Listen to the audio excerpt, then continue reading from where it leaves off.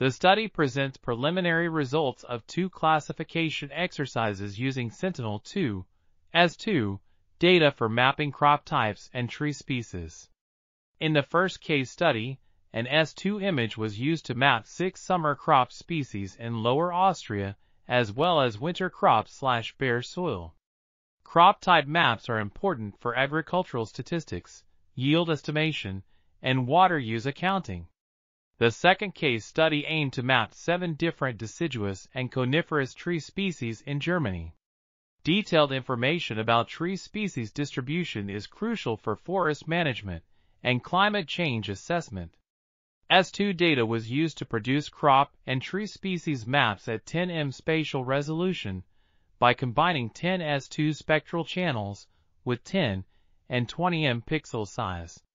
A supervised random forest classifier, RF, was deployed and trained with appropriate ground truth. Cross-validated overall accuracies range between 65% tree species and 76% crop types. The study confirmed the high value of red edge and shortwave infrared (SWIR) bands for vegetation mapping, while blue and near-infrared bands were also important. OBIA and pixel-based classification achieved comparable results, mainly for cropland.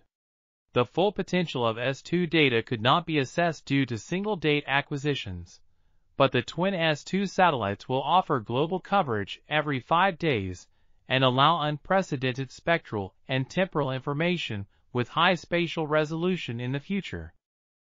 This article was authored by Markus Immitzer, Francesco Vuolo, and Clement Atzberger. We are RTCLTV, links in the description below.